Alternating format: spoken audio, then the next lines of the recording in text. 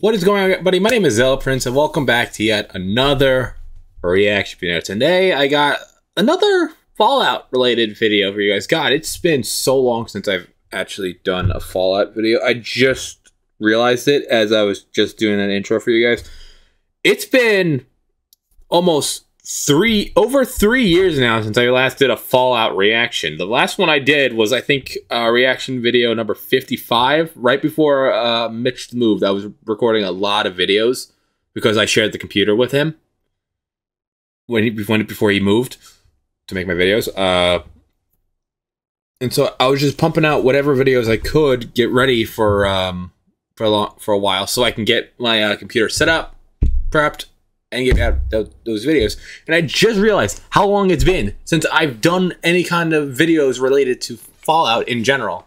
Not Fallout 76, but just Fallout in general. Even though Mitchell gave me Fallout 4, I just find myself every now and then getting into Fallout.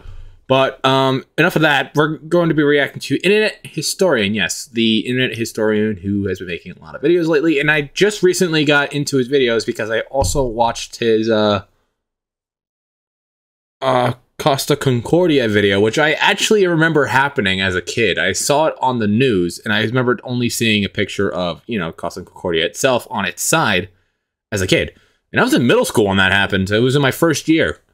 So sadly, I did not react to that video, but I'm going to be reacting to some of his other stuff, such as today's video. This is the Fall of 76. If you don't know what 76 is, it's referring to Fallout 76 and why the game failed at launch.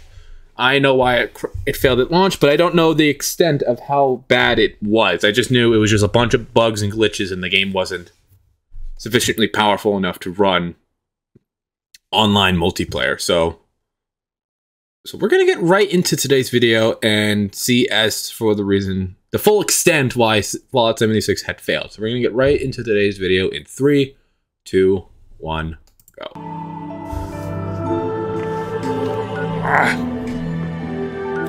Best of ruins. I gotta finish playing Fallout 4.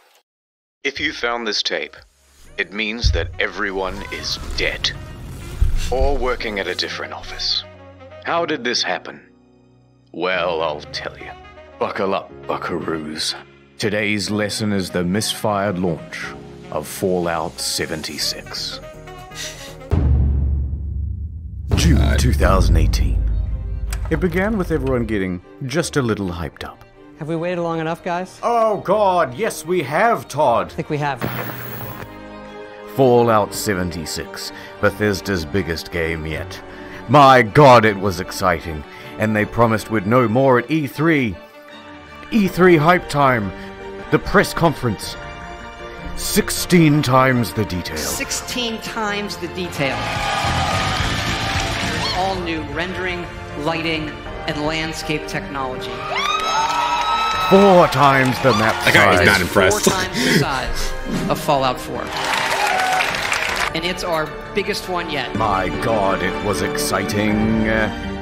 And then it failed on November launch. 14th, 2018. The game goes live with a day one patch of 50 gigabytes. Oh my For God. fuck's sake. I'll see you tomorrow. But once that's downloaded, people start logging into the hellscape that is Fallout 76. And oh dear lord, they never fix the bugs. And there are so many of them. Goodbye world, goodbye necks, goodbye Oh my body, God. goodbye heads. I knew it was bad, but I didn't realize it was this bad. Everywhere. Server crashes, game crashes, old bugs imported from Fallout 4. Use more than one nuke at a time, server's dead. Textures far too texturous, an all-consuming void. Error log 307. Can't pick up stuff, can't stop asserting dominance with a T-pose, framerate problems, screen tear problems, getting too swole, getting underneath the map, getting attacked by invisible enemies, spawning too many enemies. It kind of speaks for itself. Spawning too many god rays. Also, your camp resets after every session, and sometimes it goes underwater.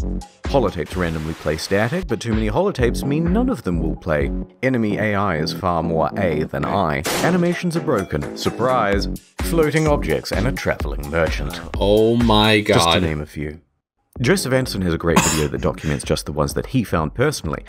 That video I is never 3 realized it was this bad. I knew it was bad when it launched and nobody started playing the game, but I didn't know the full extent of how bad it truly was. Holy shit. hours long. But it gets worse. Error CE348780 can corrupt your data and force you to reinstall the game and console operating system. A few PC players had their computers brick entirely. Also, when the date rolled over to the 1st of January 2019, the nukes in the game stopped working altogether. No one thought it prudent to program in other years in an always online game. And a few players were straight up logging into other people's accounts. This guy had a level 78 character that was randomly replaced with a level 8 character. Bethesda said they couldn't do anything about it. Many players are not thrilled with this game, and they want Bethesda to know that. And they want everyone else to know that too. But Bethesda owns the platform. Is Fallout 76 fun? Yes, it is. Banned for racism. Thread locked. They had no direct outlet for their rage. The only solution was to put a torch to everything else. Reddit, Twitter, Bethesda's other games on Steam. The backlash was immense. But surely level heads would prevail. The reviewers would come out and say that the game isn't so bad. Oh dear lord, they hated it. Oh my god. This is so sad. Despacito, play Country Roads. Okay. Almost heaven, West Virginia, Blue Ridge Mountains, Shenandoah River. And the YouTube community God. had this to say. It's really f***ing boring. Could barely bring myself to play it in order to finish this review. No one on staff wants to play any more of this video game. I'm not going to subject myself to another 20, 30 hours of this fucking mess. In short, Fallout 76 It was a is morally, technically, disaster, and man. creatively bankrupt. The mods on Bethesda forums were working overtime. The mods on Reddit almost gave up. Look, I'm not saying that some people didn't enjoy and have fun with this game, but what I am saying is that the Metacritic was really funny to read. So what happened? Well, it came out. Why that did the game was hugely have rushed. The deadlines were... Oh, wait, hold on. So what happened? Well, it came out that development was hugely rushed. That's why. I thought it was like a couple of years of work, but apparently not. The deadlines were tight. Too tight. Plus, Her shoes- this wait, what did it say? deadlines were tight. Too tight. Her shoes are a size too small, obviously. Plus, this Okay. wasn't Bethesda's A-team. It's actually a relatively inexperienced division based in Austin, and the scope of the game kept getting bigger. We're gonna need distant weather systems. Hey Todd, I stayed up all night and I just We're finished. gonna need 16 times the detail. Please, Todd, no more. We're gonna need 4 times the size of Fallout 4. That, and they were trying to patchwork the old Bethesda creation engine into a multiplayer framework. What else could you expect? That's It why was I gave highly my kid rushed. Fallout 76. Now, Ow. Bethesda could tolerate the bugs and the bad reviews and the irate players, but what they couldn't tolerate were the exploits. Infinite Exploits. inventory, infinite invisibility. The frame rate was tied to the game speed, so people were going a lot faster than they should. Server hopping for more items, infinite cache and infinite duplication, unlimited XP, unlimited nuking. The nuclear codes were unencrypted and you could wall clip into the quest room. And someone was given the curse of infinite invincibility. Naturally, this can really mess with other players' online experience. So Bethesda was ready, with the ban hammer This just works. and a blindfold to wildly flail around and take down anyone who happened by. But Bethesda wasn't satisfied with just banning people. No, they're a progressive company with big ideas. They wanted to give a road to redemption. So support sent out this email to players caught cheating. We would be willing to accept an essay on why the use of third-party cheat software is detrimental to an online game community. That's right, 500 words on why you're a very naughty boy, and they may just give you your account back. But a couple of days later, the mocking from news outlets caused them to reconsider this approach. One more exploit. In all the Bethesda games, there's a dev room. Every item in the game is kept here. Security has to be top-notch because otherwise, someone could just waltz in and take all of the best items in the game and it would be an absolute disaster. Well, oh my god. Of course, Bethesda wasn't equipped to deal with the issue. People started flooding in, taking the best items in the game, then selling those items on a black market of sorts. At first, they tried the usual approach, banning people who had some of the best items in the game. You spent 700 hours just to get the best gun? Die, cheater! Next, they put in a system where players would get tagged if they ever entered the room, and they banned those players. That wasn't much better because people would just start using Smurf accounts.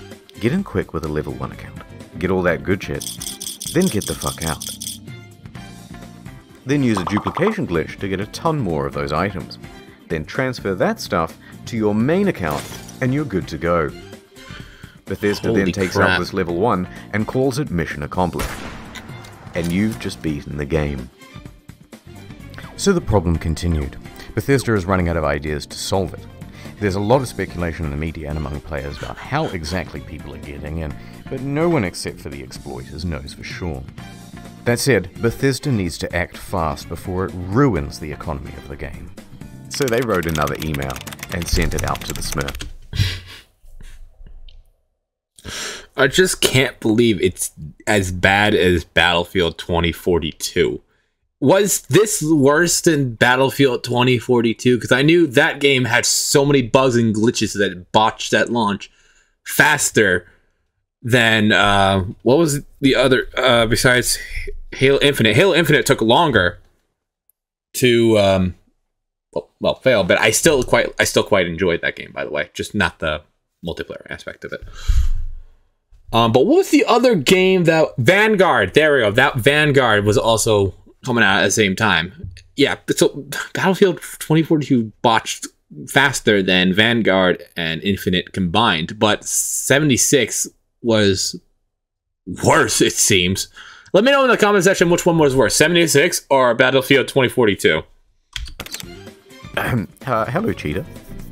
Do you want to tell us how you did it, and we might unban you, please? Oh my If we god. not hear back from you, the account will simply remain suspended. It's not known whether this approach worked, but from what I've seen, it's still possible to get into the dev room. Discounts. November 22nd, 2018. Just a week after the release, the game goes on discount. From $60 to $40, to $35, to $30. You can find it for $15 on eBay, and in Germany they're straight up giving it for free when you buy a PlayStation controller. Also, Really? some stores are just zip tying it to other products. But to Bethesda, it's worth selling the thing at a price close to zero, because it brings people into the atomic shop, which is where the real margins are, and it inflates the poor sales figures. Let's have a look at those. The latest figures show 76 sold less than a sixth of what Fallout 4 did. Wow. Not good. There's also been a massive oversupply of hard copies. Although, what's the point of a hard copy when the thing is just a cardboard disc telling you to redeem an online code? What? And while sales are low, returns are high. Immediately upon release, people began asking Bethesda for a refund. 76 is not on Steam, it's on Bethesda's own platform, so they have all the control. If players only played the game for a few hours, then generally they'd get their money back. However, it came out that people were sometimes getting refunds after a full 24 hours of play. Quite generous. But then word about this spread to forums. Then to Reddit, and a post got 12,500 upvotes informing people that this made pretty much everyone eligible for a refund, and the comments told them exactly how to do it. Bethesda was flooded with requests for refunds. And their response? Shut it down, lads. No one gets a refund now. Everyone go home. Show's over. Robot customer service man engage. Customers who have downloaded the game are not eligible for a refund. We apologize for the inconvenience. Die. A few things followed. First, people got mad. One hardcore gamer even trashed a GameStop for refusing his refund. Jesus Christ. Thank you for calling GameStop. This is Brian. How can I help you? A bit of an overreaction. Oh, yeah, but just probably about. also fake. Second, the media. Oh my god, the media loves ripping into stories. And third, a class action lawsuit. Their inconsistent refund policy and terms of service may not be strictly legal. November here comes the 27, lawsuits. 2018. Miglaccio and Rathod LLP filed a class action suit on behalf of customers. Media quickly picked up on that. Their main argument is that it's a it took less than a month for everything to go downhill so quickly. Sometimes unplayable game. I mean, we're talking lawsuits, refunds, backlash, immense, immediate backlash. Its technical problems. Then they're refusing refunds, and that Bethesda is engaged in a strategy to release it anyway, and then slowly patch their way into a more playable state. Updates on this lawsuit are slow, so I'll keep you informed on the second channel. Ad time. Oh, here comes his ads. There's a meteor headed straight to Earth. Oh my god. We must do something. Was anyone curious enough to read about it online? Not me. Not me either. Nope. Oh no. Now people think I'm dumb and I have died a virgin. Don't let this happen to you. Get Curiosity Street. It's a streaming platform with some of the best documentaries and non-fiction from around the world. Partial nudity? Maybe if you look hard enough. Nudity. But more importantly, the most arousing thing of all, knowledge. Works for your Roku, Android, etc., etc. It works on everything, okay? Science, nature, history, tech, society. CuriosityStream.com/internethistorian for unlimited access to the world's free top documentaries and non-fiction series. Use the promo code InternetHistorian during the sign-up process to get the first 30 days free, then cancel any time. Wink. Please, look, I need sponsors. I bought a lifetime supply of toilet paper thinking I was saving money, but then I left it out in the rain and the crows got it, and now I'm back to square one. Please. Curiosity. How long ago did this video come out? Hold on, I just want to see something. Okay.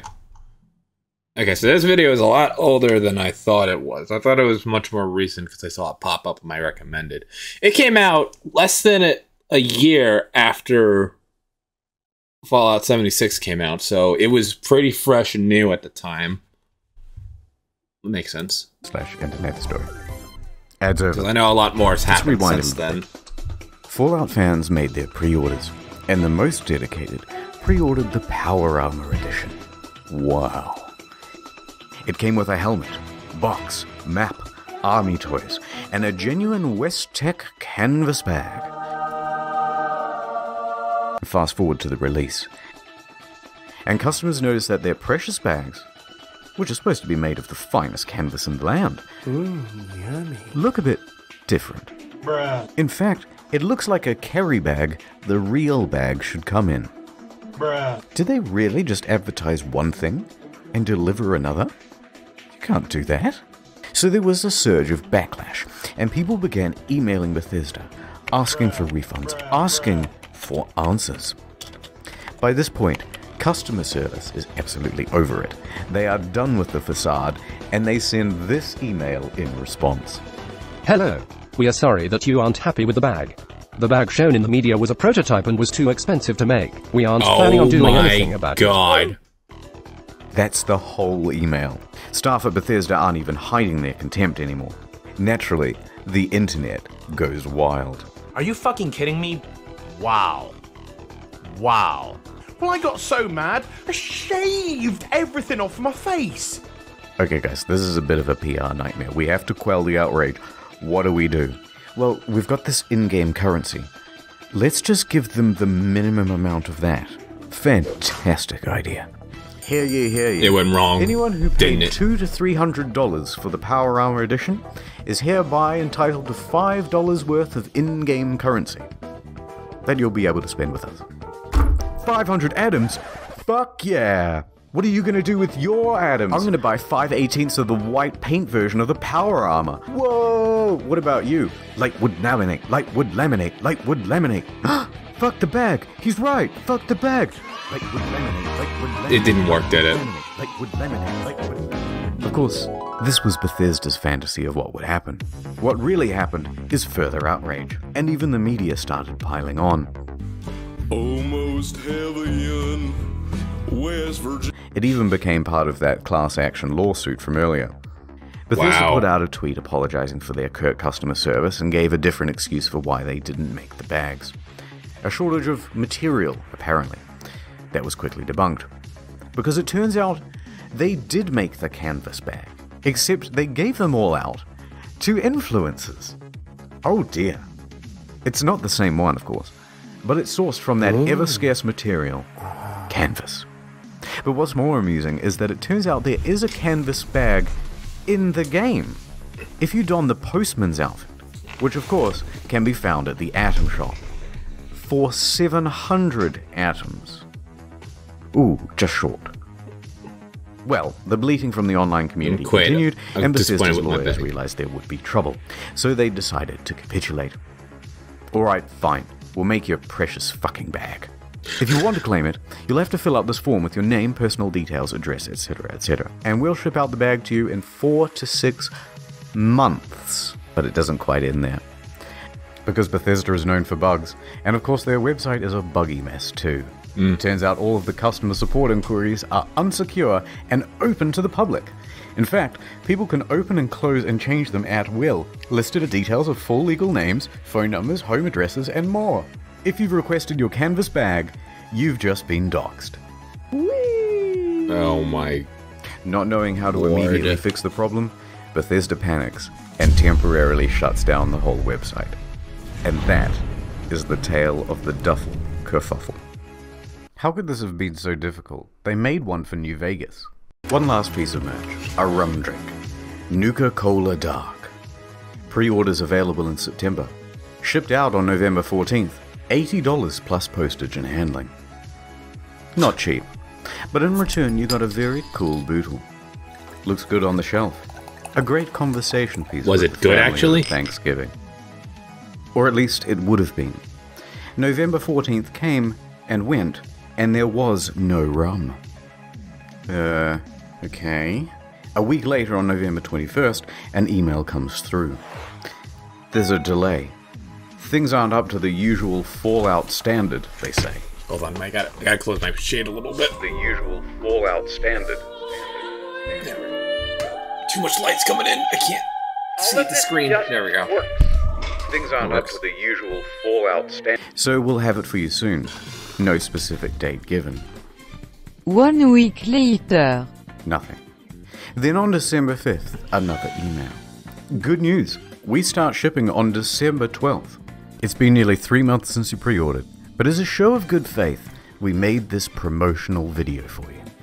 And this is where things went from tardy to retardy. Right there. Did you catch that? That's just a regular industry bottle and a plastic shell. We paid $80 and waited a quarter of a year for a plastic shell? Oh my lord. Look at that ratio. Nothing in the marketing said that it was a plastic shell. Super premium, we were promised. And the media agreed.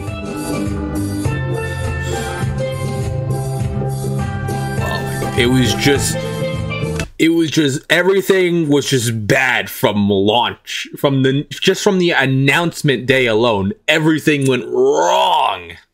Oh my, how did this game even get past screening? Silver Screen tries to convince people that it's not cheap and shitty. It actually cost us twice as much to make the plastic one than the glass one. Then what the fuck? We spent 100 hours coding the design. Convincing stuff. So it arrives, just a few days before Christmas. The rum is about the quality you'd expect. Can I swear on this? It's my own show. Worse is the design. The oversized lip means liquid can pour inside the shell. Hard to pour because how they made this damn thing. Spilled like half the shot. Very dribbly. So you're best off opening the whole thing up to prevent spilling. If you do that, there's a good chance that you'll snap the flimsy plastic. Any liquid will immediately ruin this cheap paper sticker. Some made their own at home and the quality was about on par. But look, if you do want a decent version of this product, there are reputable sellers of them. They're on Etsy. They're far cheaper, and they actually give a shit. Not gonna lie though, some of the memes that came out of this were pretty good. Now, many claim that this was an honest mistake. Sorry. Or that customers were at fault for misinterpreting ambiguous marketing. I disagree. All of the marketing shows other glass items. All of the mock-ups show something more akin to frosted glass than plastic. They give plenty of descriptions of the product too, and not once do they mention plastic. And they were engaged in a bunch of other tomfuckery as well. Before the product was even available, they flooded their own product reviews with a bunch of 5 stars. This raised some eyebrows, and people on Reddit even called them out for it, so they deleted them. You can see all this activity on the Wayback Machine. Now, if they're happy to deceive people in this way, it seems silly to give them the benefit of the doubt about the glass. It's also worth quickly talking about the Bethesda merch store. Some of these items are pretty neat. That's cool. Good idea. I'd have that. Fallout 76 pant. Singular. But why is he so mad? The photography is all just slightly off. This gaudy jacket was mocked relentlessly on social media. But does the $76 and $276 really make it more immersive? And why did they just toss it on the ground? And it comes in this crumpled up toddler body bag. You're talking about hundreds of thousands of dollars in merch and you don't have an eye on? Why is she wearing the size XXL? She's clearly not happy about it. But who looked at this and said, "Good job, print"? Now that's surprising. And what the fuck? They made the bottle properly. Yeah, one of those please, but bigger and brown. Is that so hard? Let's get back to the game. December 2018. There are 2 new patches released that caused quite a stir. First, the good. For PC, they included a number of quality of life improvements, including push to talk. But it also brought in field of view sliders. Hooray! Increased stash capacity from 400 pounds to 600 pounds, and a small buff to automatic weapons. Hooray! They decreased the carry weight of bobby pins so it no longer took up 10 to 20% of people's inventory. I got a box of bobby pins the other week that said weigh these.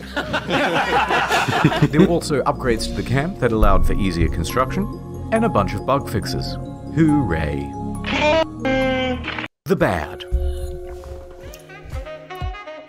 A whole bunch of unannounced stealth nerfs. They generally made the game grindier. Ammo production was decreased. Fusion cores burnt out faster. Legendary enemies spawned less frequently. On guard, I'll fuck you up. And the backlash was significant, because everybody knew why Bethesda was doing it. To encourage people to use the Atomic Shop. Really? And let's talk briefly about that store. The emote scandal? Some of the prices are outrageous. A Christmas tree for $12. A Santa outfit for $20. Blue and yellow paint for $18. Oh look, $3 for the same sweater vest and slacks item imported from Fallout 4. But the biggest offense of all was the holiday emote bundle. $24 for some Christmas-themed emotes. Twice the price of these games. The media agreed that these were egregious prices. But worse, they're engaged in some deceiving marketing practices too. Oh look, it's marked down half price. But it's not. It was released half price. They're artificially jacking up the price, only to then give it a fake limited time discount in order to create a sense of urgency.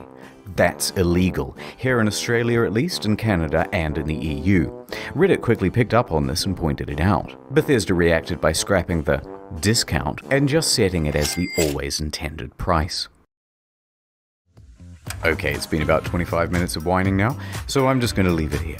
I didn't even get a chance to touch on the new pay-to-win fiasco, the new camera item that lets you teleport, dwindling player numbers. But on the flip side, they're also adding new content and improving the game over time. Heck, No Man's Sky was a surprising comeback. So, maybe Bethesda can do it too. But for now, Todd returns to cryostasis, hiding in his bunker until the bombs of outrage stop falling, and returning only when it's time. to get our hopes up once again.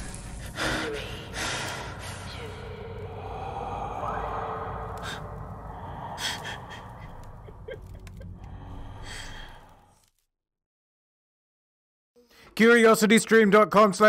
Okay. I did not realize how significantly bad the whole situation was for Fallout 76. I knew it was bad, but I didn't know it brought in like lawsuits, false merchandising. I just knew that the game was bad, and that was it. And I knew it was bad for my brother because I know he tried to play it. Him and a couple friends tried to play it, and it was just botched. It was just blown to hell. And everything. I did not know about any of this. How did I not look into this more? I was just getting into Fallout around 2018 anyway. I'm surprised. Is the game still good? I'm sorry. I shouldn't be saying that. I should be saying, are people still playing it? Oh my god. Okay. Well, at least now I'm completely caught up to speed with, well, at least in terms of this video, I'm caught up with everything that happened in Fallout 76. I've got to go back and finish playing Fallout 4 and possibly someday buy Fallout New Vegas, because that's what got me fully intrigued and back into trying out Fallout. Before I do, I gotta ask you guys in the comment section about something. On PC, is it easier to play Fallout 4 with a controller or with the mouse and keyboard? Because I seem to be having a lot more trouble playing it with a mouse and keyboard. So please let me know in the comment section below if you guys are intrigued by anything else you want me to react to in the future. Let me know, and I'll get to it as soon as possible. But with that being said, that's it in terms of today's recordings. I'm going to be recording a lot more now that I'm feeling a lot better. A picture of the fixator should have appeared in my channel community tab there, because now that it's off, I could show you what it looked like and what was on my leg this whole time, because I wasn't going to show it while the thing was literally pinned into my leg. Because I don't want YouTube taking my channel down. So, yeah. So that's everything. I'm going to continue making videos now. And soon, probably maybe halfway into February, I don't know, I'll start making Let's Play videos on Wally. And whatever else comes up next. So please look forward to that. And with that being said, I will see you in the next video. Bye.